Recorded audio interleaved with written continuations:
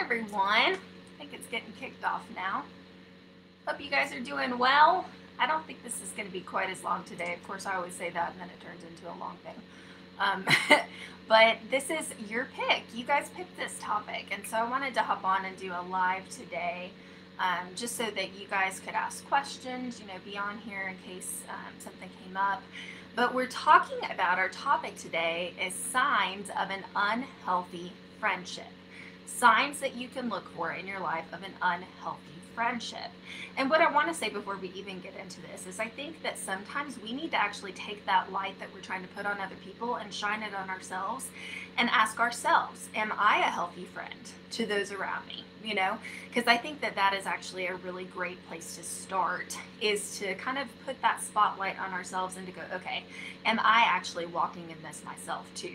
Because a lot of times we're looking for perfection from other people, but yet we're not walking in it ourselves. And so I think that with all of this, I think that we need to demonstrate grace towards people because people have busy lives. And a lot of times they're not purposefully meaning to be ugly towards you, okay? A lot of times people are just very caught up with their own life and what they've going on. A lot of times people are not even thinking about you. And that's not to be ugly towards you, but they've got obligations. They're trying to go to work. They're trying to raise a family. They've got a spouse that they're trying to keep up with. They've got family members that are sick. People have life going on. And especially, when you're really adulting, when you're really getting up there, we've got obligations as adults, right? And so I think that, yes, good friendship, you make time for each other, but you've also got to give people grace. Sometimes stuff is going to come up, sometimes things are going to happen, but it's the patterns, ladies and gents, that you need to watch for, okay? And so if you see a consistent pattern of something coming up, that's more when you should watch for. But if it's an occasional thing where they, have something come up or where they kind of act inconsistent towards you, once or twice, that's a different story, okay? That could just be they've got life going on. They're not trying to be ugly. They're not trying to do anything towards you. They are just living their life like we all are, and sometimes things happen. So I think it's important to show grace before we dig into this topic. And what I tried to do today is I'm going to keep this super simple. I've got 7, 8, 9, 10, about 10 points that I wanted to walk you through today. And so what I've done is I've paired a character trait of an unhealthy friend directly to a scripture that I wanted you guys to see from the Bible.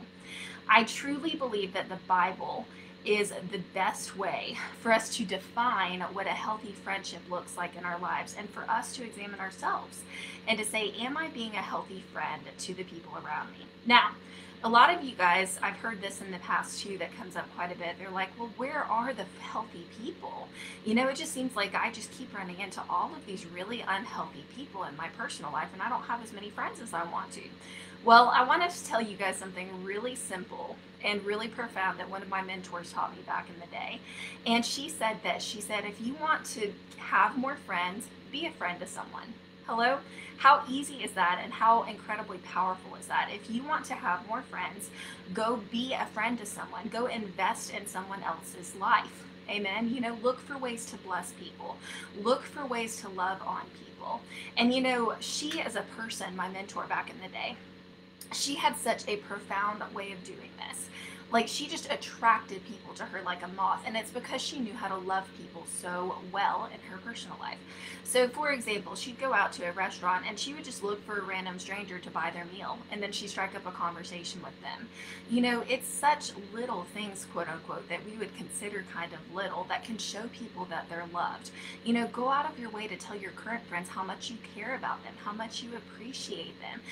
People notice this stuff, and we all get so caught up in the daily grind, and we get so caught up in the busyness of our lives that so often we are just looking for people to say, hello, I see you and I care about you. Amen. And so if you can be that light to someone else, if you are feeling very isolated, and if you're feeling like you don't have friendships, pray about this. You guys say, God, I want more healthy friendships in my life, and show me, God, not just, who's going to benefit me, but show me who I can go and benefit. Show me who I can go and love on today. Who can I bless today? Maybe you're in a drive-thru and you can pay for the person's meal behind you. What can you do for someone else where you're not expecting anything in return, where you can love on them, where you can bless them? Maybe there's a team that you know of that's going through a hard time, and you can offer to be a listening ear. Go take them out to lunch, start to mentor that person. You know, you can find opportunities. So often we wait for opportunities for friendship to just kind of drop in our lap, right? But God's saying, no, who can you go be purposeful to bless today? Who can you reach out to? You know, and that's a lot of times how these really powerful friendships start. And I think that sometimes we have to take an attitude of going into something in order to be a blessing instead of just to receive. Amen. So there will be some relationships in your life where you need to be a mentor. Okay, maybe you're on another level than that person is on, and the purpose of you being a part of that person's life is to help to train up the next generation. Hello, who am I talking to today? And so that should be some of our friendships. Some of our friendships should be closer, those confidant relationships, you know, those that are really close to us. And sometimes we're just doing outreach to all kinds of people. You know, I wanted to preface with this before we get started. Jesus had a fantastic model when it comes to friendships. And this is kind of how I model friendships in my life. So here's what he did. Jesus outreached and loved on everybody, regardless of what place they were at. He just loved on people. Jesus was fantastic at that. He met people where they were at. However, this is what Jesus was also very cautious about.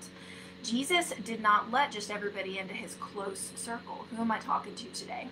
Jesus had the disciples as those that he poured into, as those that he allowed to, you know, encourage him and to stand by him.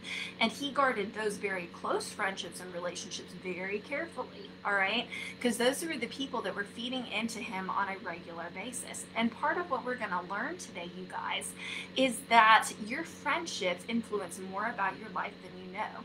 There's a silly quote that I've seen going around for ages. You guys have probably seen it too. But it talks about how you become like the people that you spend the most time around. And that is 110% accurate. You guys may have even noticed that with your close friendships or acquaintances in your family, you start to say some of the exact same phrases that they say, and you never said them before you hung out with those people. That's because stuff rubs off, ladies and gents. Stuff wears off.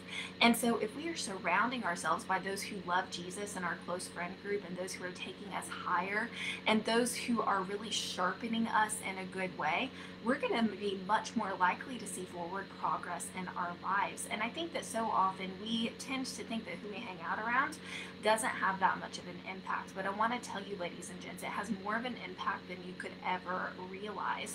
And so again, I want us to take this perspective today of examining ourselves first and saying, am I a good friend to those around me? But also just examining your close friendships. And I want you to understand today that sometimes friendships are seasonal. Amen. Sometimes friendships are seasonal, and that doesn't mean that they're a bad person. That does not mean that you are a bad person. It just means that sometimes friendships come into our lives for a specific time period and for a specific purpose with God. Amen. And so you've got to be careful not to confuse a seasonal friendship, a seasonal relationship, with a lifelong commitment. Amen. Because sometimes God will introduce people into your life that you need them and they need you for a season. Okay, but it doesn't necessarily mean that that's supposed to be a lifelong thing. All right, and there's a lot of reasons for that. You know, I experienced this with a friendship back in the day. We were friends for years in a particular area, but then this friend decided to make a decision in her life where she was going to be disobedient to God in a very important area. And, you know, I was still holding down the fort. I was still trying to be obedient. And, you know, God, he was the one who separated and broke off that friendship. And, you know, it was something that just kind of happened. It was not something that we had to force per se. But, you know, a lot of times when God separates a friendship in your life, it's not because they're a bad person. It's not because you're a bad person, but it's because he knows that it could cause a negative impact on your life if you were to keep going with that relationship moving forward. And sometimes even the same for them, you know. And sometimes it doesn't even mean that one or both of you have done anything wrong. Sometimes it's just time to part ways with that friendship for a season. You know, I think it was Paul and Barnabas, I think it was in the Bible, who, you know, they hit this point in ministry where they disagreed on something major. And, it says that they both ministered and they parted ways and they were both still effective for the kingdom of God. And so, just because your season, your time with a friendship is done, does not mean that God can't still use that person mightily in a powerful way, and does not mean that he cannot use you in a very powerful way, ladies and gents. And so I think that is really important as we dig into this conversation, is to always be very careful how you treat people. Okay, you never know when you're going to need that person down the line, when that thing could come back around you guys. And so be very careful how you break off friendships. Be very careful how you break off relationships in your life. Try to do it with as much respect as you can, ladies and gents, because you know what? God cares about the people in your life. And sometimes there will be times when you have to cut ties. Sometimes there will be times when God causes you to go in a different direction towards people. But I always like to say, it's so simple, but treat people the way that you would want to be treated. Hello, who am I talking to today? Always consider the other person before you have that phone conversation, before you send that text, before you send that email. Think about stuff before you act, ladies and gentlemen. And always ask yourself, how would I want to receive this conversation? Amen. And sometimes it's even just, you've got to think about that with regards to like maintenance conversations in your friendship. If you need to bring up a sensitive subject, always think about, if I were on the receiving end of this, how would I want to receive this in a healthy way over my life? Amen. So let's dig into this today. Signs of an unhealthy friendship. I'm going to say hi to people. Hi, Edgar, Fahim, Justy. And I know I'm butchering these names. Hey, Shane. Hey, Tahira, Rhonda. So good to see you guys. So let's hop into this today. Okay, so number one sign of an unhealthy friendship is that person is unreliable on a consistent basis. Now watch and remember, guys, we're looking for patterns with this, okay? So if they just don't show up one time because they had something big come up in their life, that's not what I'm talking about, okay? I'm talking about they blow you off every single time, all right? Or they never show up on time, or they never communicate with you. That's what I'm talking about when I say unreliable, okay? And I wanted to read you Proverbs 18:24. It says, one who has unreliable friends soon comes to a ruin, but there is a friend who sticks closer than a brother. Okay, so are they reliable towards your friendship? It takes two to tango, y'all. And so if you're the only one putting in all the effort with this stuff, and if you're the only one showing up on time, if you're the only one reaching out, all of this stuff, you guys, that can really, take a toll over a while. And that's not a friendship. That's a one-sided thing, where the other person is getting all the benefits and all that stuff. And so you've got to ask yourself, is this person unreliable towards me? Can you count on that person? If you had a life crisis happen in your life, could you know that you could pick up the phone and call this person and they would be there for you?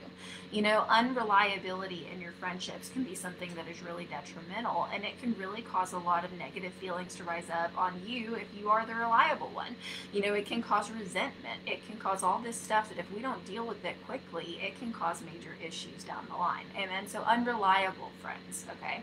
Number two, they're only for you when they can get something out of it. I like to call these the moocher friends. And I'm sure you guys have experienced this before. And so they won't talk to you, they won't hang out with you, but the moment that they need something, the moment they can benefit from something that you have to offer, they suddenly appear on the scene. They suddenly show up, okay? And so again, this is this very one-sided kind of a thing going on here that you've got to be very careful about, okay? So Proverbs 17:17 says, a friend loves at all times, and a brother is born for a time of adversity. Okay, so are they loving towards you at all times? In friendship, just like in relationships, there's a give and take that's got to be there, you guys. And so if one person is doing all the giving, if one person is doing all the encouragement, if one person is doing all the reaching out, that's a problem. Okay, so there's got to be a give and take. There's going to be times in a friendship when you need to give a little, when it's inconvenient for you, and there's going to be times when they need to give a little, when it's a little bit inconvenient for them. And so if they're only for you, ladies and gents, when they can get something out of that friendship, that's a big problem, right? Okay, so a friend loves at all times, and what that means is they are constantly there for you. Doesn't mean they have to put their life on hold, doesn't mean they have to be at your beck and call 24/7, but what it means is they're not just for you only when they can get something out of it. They have a humble heart, they have a servant's heart, and there is that natural give and take in the friendship that helps it to be more stable and healthy, okay? Number 3, this is a really big one, sign of an unhealthy friendship. They don't walk in wisdom in their own life. And you might say, Jill, what does that have to do with our friendship? It has everything to do with your friendship, y'all. This is important, okay? So if they don't walk in wisdom in their own life, stuff rubs off on you. Let's go back to what we were talking about at the very beginning of this, okay? Stuff rubs off. And so if you are constantly hanging around a friend who is involved in activities that are not of God and who just doesn't use wisdom in their life, that has the potential, not even just the potential, it will impact you in a negative way in your personal life, okay? So you've got to look for people who are trying to walk in wisdom, who are trying to live by the Bible, and who are trying to honor Jesus for those close friendships in your life, okay? Proverbs 27:9 says, oil and perfume make the heart glad, and the sweetness of a friend comes from his, listen to this, you guys, earnest counsel. Amen. So you've got to ask yourself about the friendships in your life. Is this a person that they would provide me with good counsel, or would their counsel lead me off track? Would their counsel actually put me in a bad place in my life? And so, you've got to look for people who are walking in wisdom in their own walk with God, because listen, ladies and gents, that stuff rubs off. Amen. I wanted to also remind you of another scripture that's very important today. This is 1 Corinthians 15:33. It says, do not be deceived. Bad company corrupts good character. And that's a very common one. You guys hear me quote that on this page quite a bit, but I think it's critical. I think it's interesting that scripture used that word deceived. And it says, what is deception? Deception is when we think we're doing okay, but we're really not, right? That's what deception is. We think we're on the right path. We think that we're okay, but really we're being disobedient. Really, there's something going on that is causing us to get off course in some way, shape, or form. And we already talked about in the live yesterday how, Satan is described in the Bible as being the deceiver, okay? So a lot of times what we do is we deceive ourselves. Who am I talking to today? And we go, I'm fine hanging out around this person on a regular basis who's involved in all this stuff. They're hooked on drugs, alcohol, they're talking to multiple people at once, they're being unfaithful to their partner, they're doing all this stuff in their lifestyle, they have no attempt to change, there's no remorse, none of this stuff. And you go, I can hang out around this person. It's not going to impact me because I know where I stand with God, right? And so we kind of get this puffed up attitude about ourselves where we believe in ourselves a little bit more than we probably should a lot of the time, right? And so we go, because I'm cool with God, I can hang out around this on a regular basis and it won't influence me. When in fact, scripture we just read says that bad company will corrupt good morals, okay? It's not maybe on this, you guys, okay? And so you've got to be very, very careful who you are associating with on a regular basis, because a lot of times we deceive ourselves. We think we're good, and yet we're still hanging around this bad crowd, and we're wondering why it feels like we're constantly in a place of strife, why it constantly feels like our lives are falling apart, ladies and gents. And so you need to be careful. And I want to say that not all people are perfect. You're not perfect. I'm not perfect, okay? So it's unrealistic to look for perfect people and perfect friendships. However, it is very realistic and something that we should try to attain godly friendships, people who are trying to chase after the Lord in our close friend circle, people who are trying to live by the Bible. And you know what? It's not to say that you have to agree with every single little thing that other person believes in. I think this is a common misconception that I see going around a lot of the time too, is that in order to maintain a healthy friendship, you have to agree on every single little doctrinal thing that the Bible has to say. I have friends that are some of my closest friends, and some of them are a part of different denominations, or different, they're not a part of a denomination, and they still love Jesus with all their hearts, and they're still healthy friendships in my life, and so I think that you've got to give people the independence to be themselves as well. I think that a lot of times we will label people as unhealthy just because there's little differences between us and them.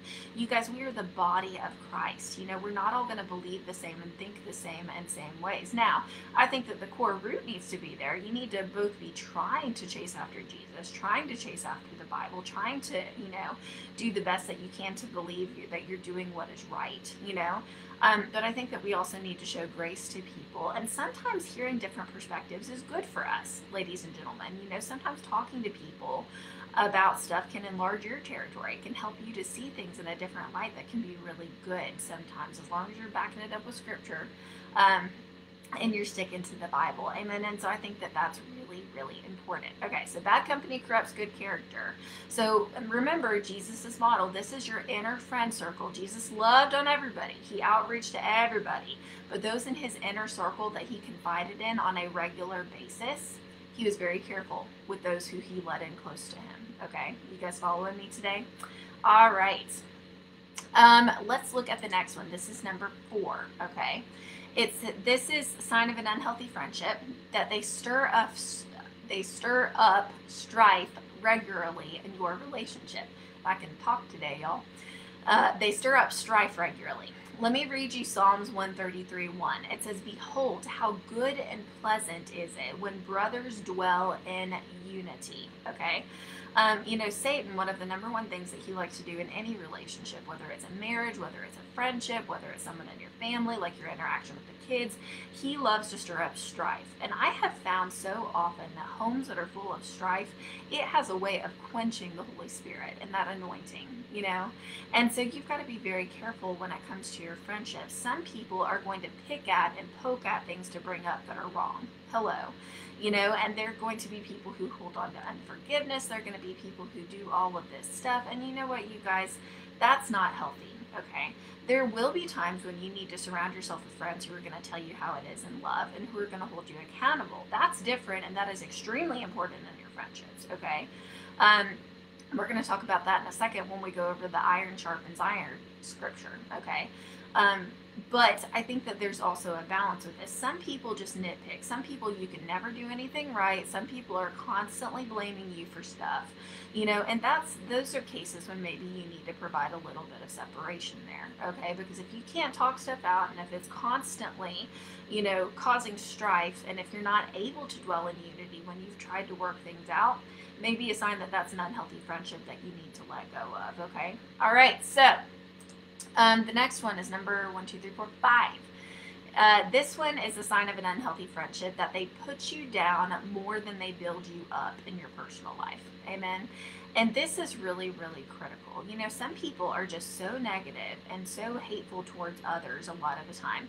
And a lot of times the root behind that is not what you would think. It's because they have this rejection that's going on themselves. And they are so works oriented. I have seen a whole crowd of Christians who this is where they come from. They are so, judgmental and harsh towards themselves that it's hard for them to love on other people because they don't feel accepted themselves. They don't feel loved themselves. And so they are so hard on themselves when they're not perfect that they will go hunt down other people who are not walking in perfection as well. And so I think that that's something that you need to look for. 1 Thessalonians 5:11 says, "Therefore encourage one another and build one another up, just as you are doing." Amen. So the Bible makes it very clear that, yes, there are times for correction. Yes, there are times when we need to hear from friends, the truth, and we're going to get into that in a second. But I also want to tell you that the majority of the time, it doesn't need to feel like a threatening relationship. You need to know that they're there to build you up, to encourage you in your walk with Christ. That's a sign of a healthy friendship, is it goes both ways. They're trying to encourage you, you're trying to encourage them, and you are there for each other. Okay? All right. The next one is sign of an unhealthy friendship. They are disrespectful and they do not respect your boundaries. Y'all, this is a big one. This is a really big one. And one of the most common things that I get people that ask me about are family situations with this. That's a whole nother topic for another day. But it's like, how do you deal with a family member or someone in your life who really doesn't need to leave? They need to stay a part of your life, but they just refuse to respect your boundaries. So I'm not going to get into that today. I'm just going to touch on the friendship side today.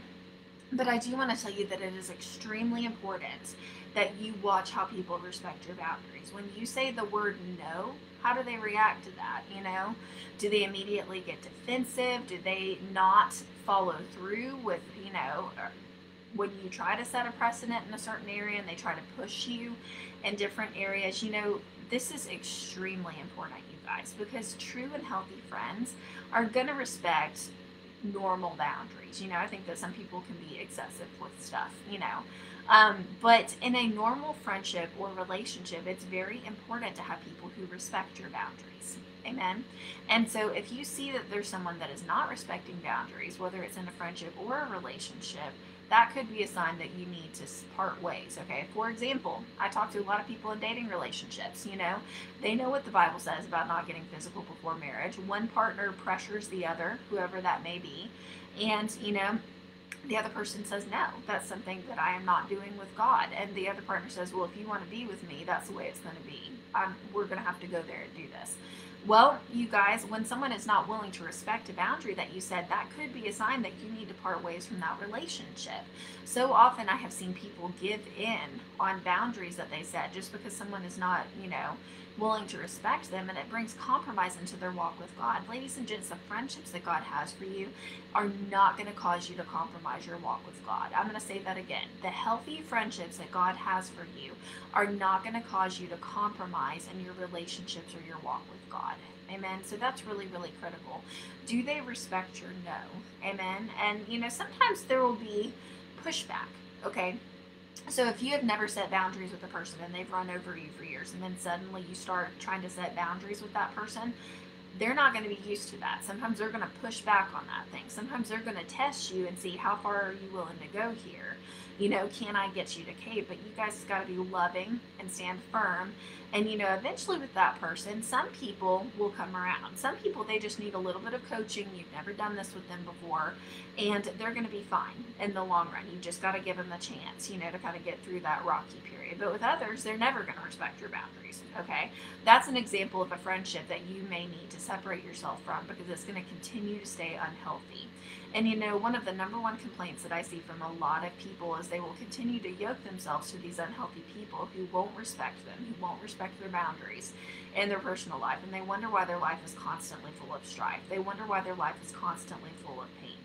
You guys, you cannot make someone like you. You cannot force someone to like you. And I think that I've seen so much heartbreak, especially in the Christian community, with people who continue to try to force someone to be in their spirit, to notice their worth, to respect their boundaries, you can't change people, you guys.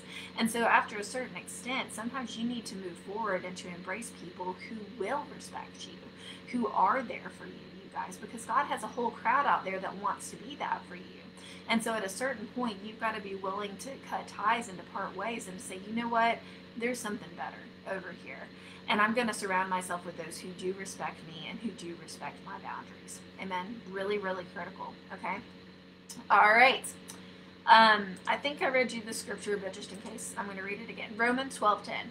Love one another with brotherly affection. Outdo one another in showing honor. Okay. And so this scripture makes it very clear that we are to surround ourselves with those who are going to show honor. Amen. It's not that they have to agree with you all the time. It's not to say that there won't be things that come up occasionally. But as a whole, as a pattern, are they showing you honor? Are they respecting your boundaries? This is really, really, really critical, you guys. Okay?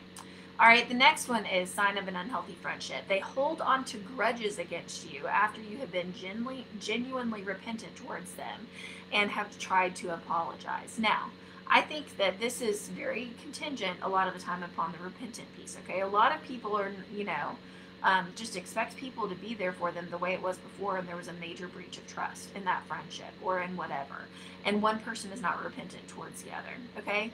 That person on the receiving end should be more cautious until they know that the repentant person is truly repentant, right?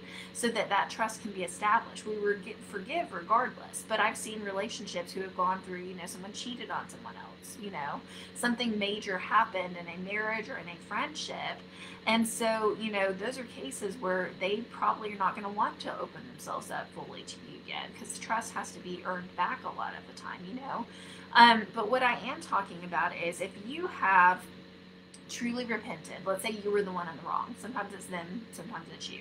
But let's say in this case, you were the one that was in the wrong, and you have really tried to repent. You've really tried to demonstrate with your actions that you are doing what's best, and they just will not let up on this stuff. They will not put the past in the past. They will not forgive you. They will not let go of this stuff. That could be a sign of an unhealthy friendship, that you need to let go, because it's going to continue to harm that relationship between you guys. Amen.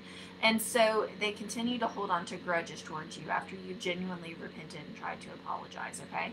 So Colossians 3:13 says, bear with each other and forgive one another. If any of you has a grievance against someone, forgive as the Lord forgives you. And so that can be a sign of an unhealthy friendship, is someone who is unwilling to forgive in your life. Amen. All right, let's keep going. Next sign of an unhealthy friendship is they cannot be trusted to keep your secrets / you cannot safely confide in this person. Okay, so again, these are people in your innermost circle, kind of like with the example of Jesus and his disciples. So the reason that this is really, really important is because the Bible says that gossip can separate close friends. And so you need to know that you can trust a person in your personal life. Are they trustworthy with your heart? Or the moment that something happens and you confide in them, suddenly 10 of your other friends know about it when you ask that person to keep that confidential. I think that this is extremely important in your friendships, all right? So, Proverbs 16:28 says, a perverse person stirs up conflict and a gossip separates close friends, okay? So there will be a natural separation that happens over time if that person continues to break trust, if they continue to share your secrets to people. Let's say that you shared something very vulnerable with them. Maybe it's a sin you're trying to overcome. Maybe it's a hard circumstance that you've just been through in your life.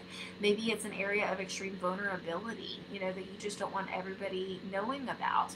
And you share this thing with them, and then they go and gossip about it to all their friends. They go talk to everybody, or they talk down about you, or they do whatever it is. You guys, that's not considered a safe friendship in your life, okay? And so that may need to be someone that you don't keep in that close friend circle. You can love on them, you can be nice to that person, but it may be someone that you don't need to have in that inner circle as a healthy friendship in your life, okay? All right, this is a big one. Second to last one here, sign of an unhealthy friendship. They lead you farther away from God's presence instead of closer to his presence. And this is huge, okay? I can honestly say God has done a lot of weeding out of friendships in my life over the years. And I can honestly say that I have less friends than I started off with, but the friends that I do have are rock solid these days. Like, they just love Jesus with all of their hearts. We disagree on some things, but in general, we're chasing after God. They're just really, really good people, you guys. And so I think that when we have a healthy friendship in our lives, they're going to lead us closer to the presence of God. They're going to encourage you in your walk with God. They're going to be someone who, when you are around them, you feel motivated and inspired to stay close to Jesus. Amen. And so I wanted to read you Proverbs 27:17. Okay. As iron sharpens iron, so one person sharpens another. I absolutely love this scripture verse, you guys, because if you think about like how knives are sharpened, they rub each other, right? They rub off on each other, and as they do that and the friction's there, it sharpens you. So just like hanging out with bad associations can get you into major trouble, hanging out with the right associations can cause you to go faster, farther, and sooner and quicker in your life, ladies and gents. And so this is where I go back to the whole, sometimes it's good to hang out around people who are not 110% like us. Maybe you have a background where you've overcome drugs and alcohol addiction, and you've always hung around those types of people in your life because it's familiar, because it's comfortable. Well, sometimes God will introduce you to someone that's a little bit out of your comfort zone. They love Jesus, but they grew up with a very different background, a very different lifestyle. Sometimes so that iron can sharpen iron. Amen. Because you know what? We learn a lot from getting outside of our comfort zone and getting to know people whose worldview, whose life is different from us. Amen. And so never be afraid to walk in friendship with people who broaden your perspective, whose personality is different from you. If they're truly trying to chase after Jesus with all their heart, and you are too, that can be such a powerful thing for you in your life. My friend, I have a really good friend and we joke around all the time. She is just about as opposite from me as you can get, like truth talk. She really is. Our personalities are completely different. Our interests are very different in terms of what we choose to do with our free time, and so we don't have a lot in common, except for the fact that we both love Jesus with every ounce of our hearts. Like, we're both on fire for Jesus, right? And so but she's one of my very best friends. Like I've been friends with her for years now, and we always joke around, but I think that, the reason that our friendship has been so powerful over the years is because we draw out parts of each other that the other person needs to make us a more well-rounded person, in the place of friendship. So for example, I tend to be more of a get her done type of person. I like things to get done. I like to think about things. I'm a go-getter. She's more of the relaxed type. So when I get overthinking, when I try to get ahead of things, she goes, you need to breathe. You need to go have some God time. She's that balancing person. And, I'm balanced for her, and that sometimes she will just be too passive, or sometimes she won't think through things all the way before she acts on them. And I help her to go, okay, let's pause. Let's think about this before we move.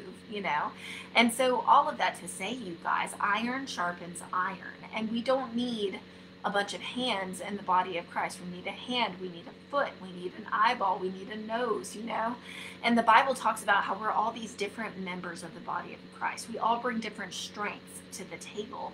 And so when we only surround ourselves by those who are identical to us, who have been through the exact same things, who operate the exact same way that we do, there's not a lot of iron sharpening iron there. You guys following me? There's not a whole lot of people who are helping to grow you and to expand you outside of your little bubble to make as great of an impact for the kingdom. A lot of you guys who are married can attest to this. So often kingdom spouses are complete opposites. How many of you guys can relate to this? I've heard so many ministers who talk about this, that God would pair them with their exact opposite. Not always, but a lot of the time. And I think that the reason that God does that a lot of the time is because there are strengths that both people bring to the table. When those things are combined, it leads to such a powerful purpose and impact that they can make for the body of Christ. And so instead of being afraid of our differences, focus on the fact, do they love Jesus? Do we have this thing in common? Are they leading me closer to God's presence or farther away from God's presence? And once you assess that, that can be a great indication of whether or not that friendship is in a healthy place. Amen? All right, next one. This is my last one because I know I've been on for a hot minute. But let's talk about this. The final sign of an unhealthy friendship in your personal life is it's all one-sided. And we kind of touched on this a little bit before, but I wanted to give you a different scripture as well to go with this, okay? So you put in all of the work with reaching out. You put in all of the, encouraging of this person. You're the one who's consistent. They're very inconsistent with you on different things. They take you for granted, XYZ, whatever it may be. Okay. You've got to ask yourself, is this person loyal to me? Or are they only there when it's convenient for them or when they can get something out of it? Okay. That's a sign of a very unhealthy friendship or relationship in your personal life. There's got to be give and take, y'all. We already talked about this, but it's important. Okay. So Proverbs 18:24 says, a man of many companions may come to ruin, but there is a friend who sticks closer than a brother. Okay. So even the Bible gives this analogy. It says you can have many companions in your life, but if they're not sticking closer to you than a brother, if they're not loyal, if they're not consistent with you, if it's all one-sided and they're not there with you through the fight, so to speak, it's worthless, And so it's better to have a few close friends in your life that are loyal, that are chasing after Jesus, that can be counted on, than it is to have a bunch of friends, but they're not there for you. They don't stick closer than a brother. It's very surfacey level kind of relationships in your life. Amen. So I think that's really critical. So I think we're going to leave it there so this thing doesn't run on for forever. But I hope that was really helpful when you're kind of identifying different friendships and different relationships in your personal life, you guys. So I hope you have a fantastic day, and I will catch up with you guys soon.